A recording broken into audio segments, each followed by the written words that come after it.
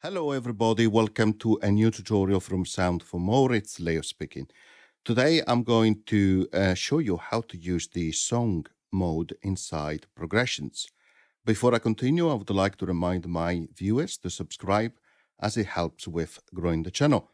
Thank you very much. Okay, so we are inside the AUM. I have a MIDI channel with progression which is connected to Bliss Omega. Okay, so let's open up again progression. So I have generated a progression, as you can see, key C, mode major, and I left everything as default. I have enabled at the moment block chords, okay, and also have the bass notes that are enabled and the host to sync as well.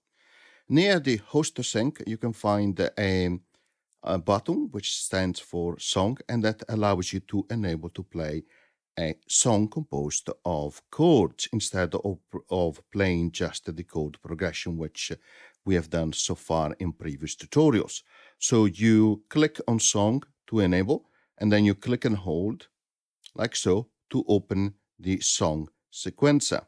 So how does it work? Well, first of all, I want to move it, click on this arrow down here, which allows you to also go into this advanced mode, because I'm going to explain how the all song sequencer works in this tutorial. So you select a chord here as you normally do, right, in your progressions of chords, and then you have a position here which has been established by these corner around the number. So we are on position number 1. So we can add a pattern like that. So we click on the add. So we added a C, which is what is highlighted here. We can go to A minor and add an A as well. Okay. So other things you can do, you can click on where it says here clear all, and then click yes, and we remove all the chords that you have added in. You can click and hold on the add button, and it will add all the progression of chords which has been previously generated. And you can also scroll here, by the way, to the left to see the entire chord progression inside the sequencer. And you can see you can create quite a long song with lots of different patterns. So it's actually quite good. As you can see, it goes up to 256 location for chords. Okay, so let's clear again what we have created here. Of course, you can continue add chords like this, and actually let's add the 4 chords which are the same. You can see as it adds the chords to the sound sequencer, it moves the location here. You can, of course, click on one location and say, select D minor, insert a chord. So it will insert the chord and everything moves to the right side. Or you can go to another position, click and hold on number 3 and say this B flat and click on replace, and it will replace the chord. And you can also empty as well a location. So you click on empty, and you can, in this case, add an empty at the end of the chords you have already added in. Now, if you click clear here, it will say empty there. If I click clear on select another location and I select click on clear, it will create another empty there as well. If I want to delete that chord or that empty space, which means it will not play a chord, just click on the delete, and then it will delete automatically where it is in terms of position. As you can see, underneath each chord there is a length here ×4, which you can change here. Click on the plus or minus as well, which is really nice. You can also act on selection here. So you can actually say, select that A minor here, cut it like so. Let's go to this one and just say copy. And sorry, I could have said paste actually instead of copy, but now I copied the A minor chord. But if I do it again, select the D minor, I can say cut, and then I go to this one, and then I say paste like so, and it pasted that chord which I've cut. Similarly, you can do it for a copy. Select one, click copy, go to another location here, and select paste like so. And what you can also do is select all the different chords like that, and then click and hold on the copy button, and it will duplicate it, which is really, really nice. Next, what I want to show you is that you have a style here. So just select one location here, and then underneath, make sure that you select the play mode that you like. So in this case, block chord, and then click on the style, and it will say block chord. Then let's go to the next location, select arpeggiato, and then click on style. Then we go to the next one, again, style, same arpeggiato. So let's select strummer now, and let's do the last two with a strummer play mode. Okay, and of course you can click on play to listen.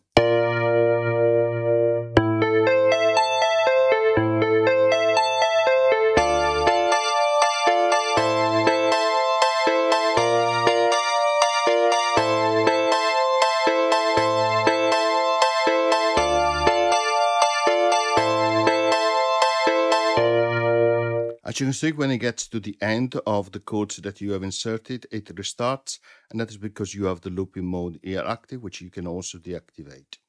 Next, I wanted also to show you that, for example, let's say that you select a chord like that one, that A minor, we are in that position there.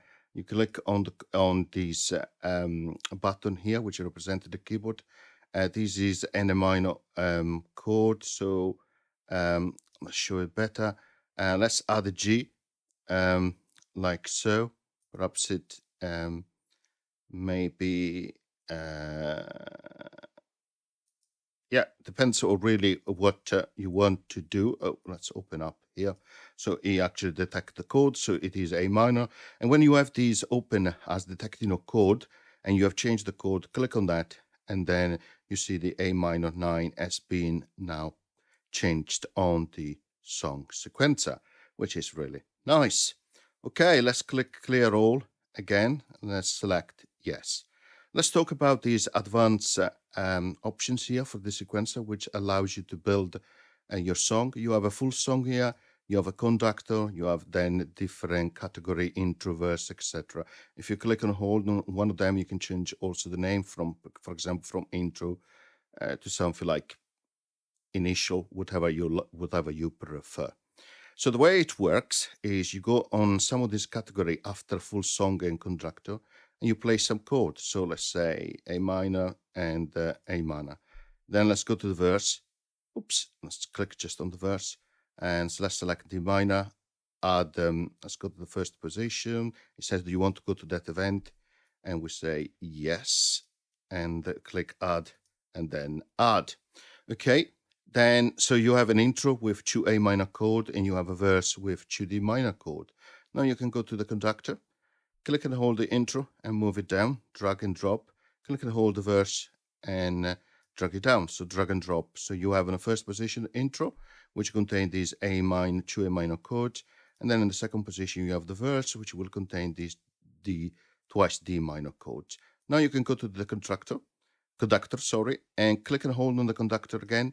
It will say, "Do you want to rebuild your song using the conductor and track?" You say yes, and it moves you to full song, and it has pasted all the chords coming from the intro, the 2 A minor chords, and also from the verse, the 2 D minor chords.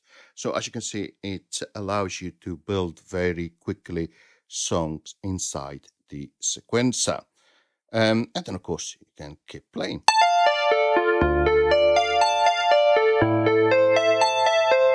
Okay, so hopefully you found this tutorial useful, and as always, see you next time. Bye.